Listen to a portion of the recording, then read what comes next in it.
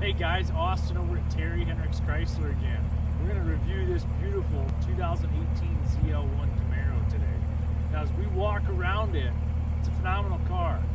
One of 48 made in 2018 in this color. The ZL1 is started back in 1969 and it started with a 427 big block that was able to be ordered. And it's transformed into this beast. So as we walk around it, you'll see 650 horse, 650 foot-pounds of torque. We'll give you a little peek at the motor.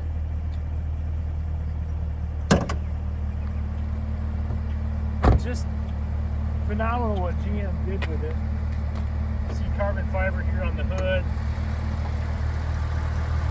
This thing is powered by the LT4. It's a supercharged 6.2 liter. It's got a cast aluminum block, cast aluminum heads. It's all stock.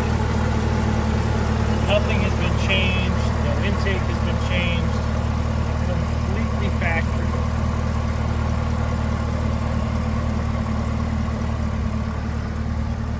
Now, when you take a Camaro like this and you put that kind of horsepower in it, you need big brakes to stop it, suspension to handle it, wheels and tires to control it. So the front is a McPherson strut system. It's got dual lower ball joints. The whole car is functioned by a magnetic ride control system, and what magnetic ride control is fluid that fills into the shocks in thousands of times in a second to control the ride and the dampening and things like that.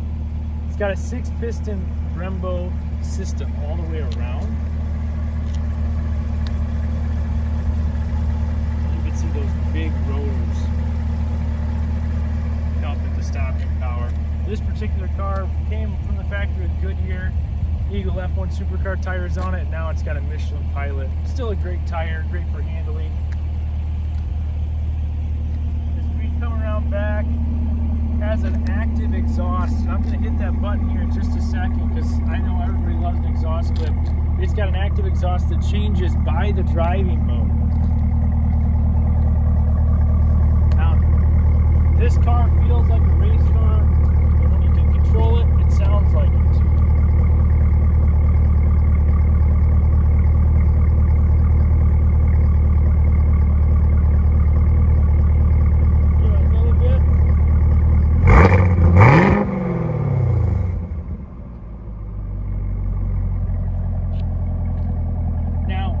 This car is curb weight of about 940 pounds.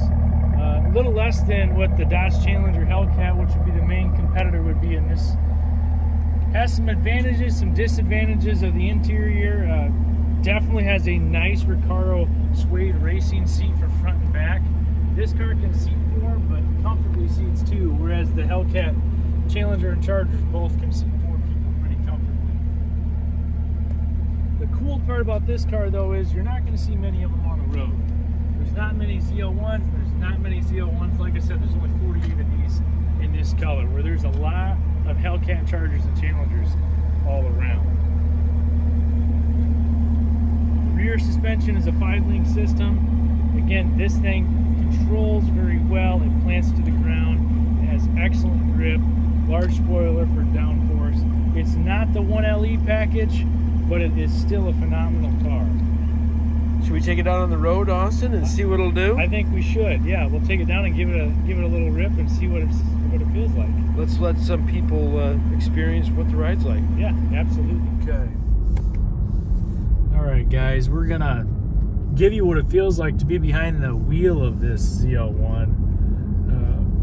This car at 650 horsepower, 650 foot-pounds of torque.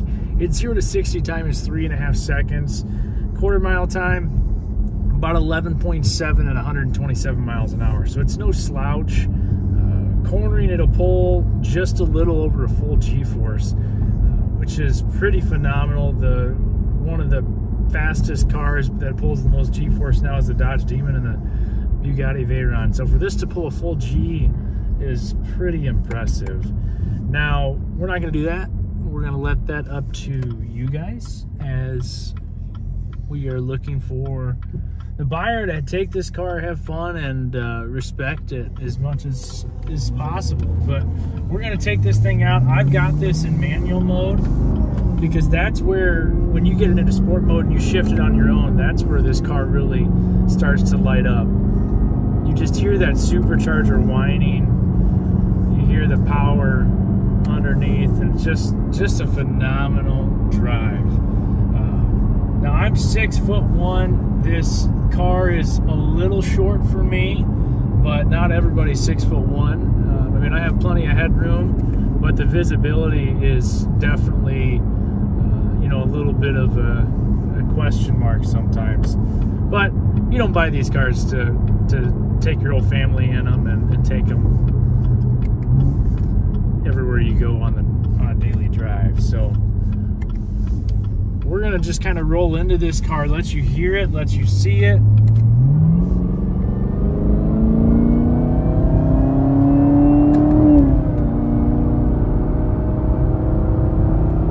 Now you're working the paddle shifters at this point? Right now I'm working the paddle shifters.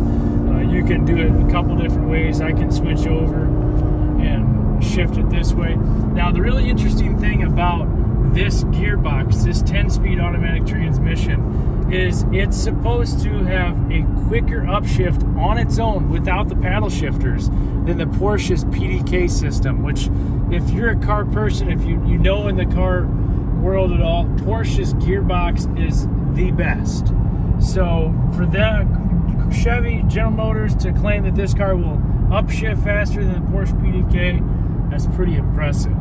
Now, I'm going to flip it over. We're going to come up to a stop sign. I'm going to flip it over in just fully automatic mode.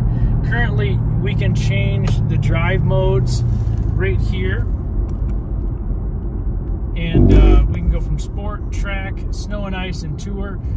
Changes everything: suspension feel, steering feel, shift points, traction control, all of that. We're going to just put it in sport just for a little bit. And you can see right here in the center, we're going to give it a little ride in sport. I'm going to hit it one more time just for everybody to see there. Got it. Okay. So we're going to go out totally all on the car. Not going to let the, not going to be any input from me, but we're going to go out in the car and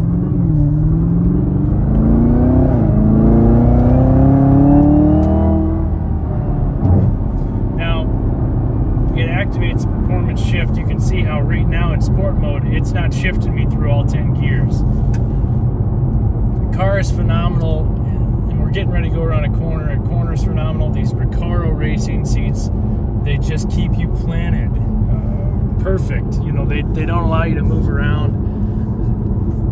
They're just such a great side bolster. You feel comfortable in this. Now, back seats, as you can see, those are a little tight back there. Camaros have always had pretty tiny back seats. There's never been much for legroom in the back of a Camaro.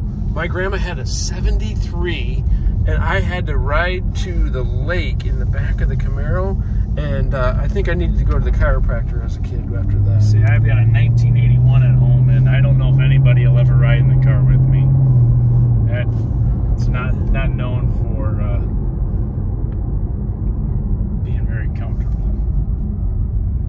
But again, we don't buy these for comfort. So that's some of the main items that I can tell you about this car. Anytime though that we drive these, it's all sound.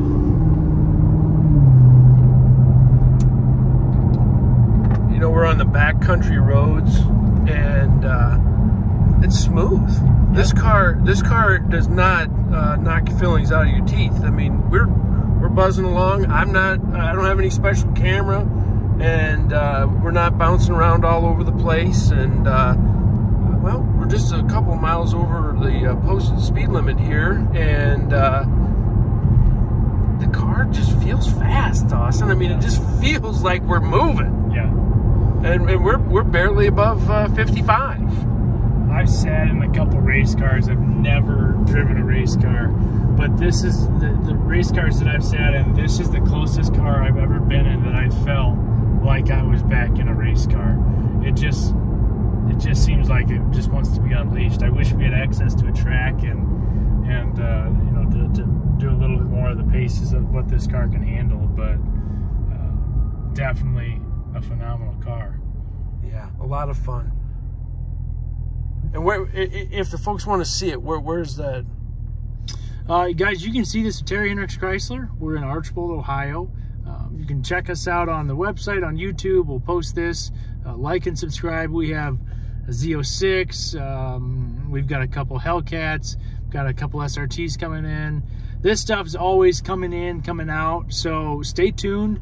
We'll try to review stuff as it comes in. We have a mid-engine Corvette in right now. We even have a performance truck, don't we? Yeah, we have a Ram TRX, the new Ram that's powered by the Hellcat powertrain. So we kind of have a niche. We like this stuff, and we wanted to show you all about it. So hopefully you enjoyed our video. If you have any questions, feel free to comment in the video, and we'll try to answer them and help you out in any way possible. Thanks, guys.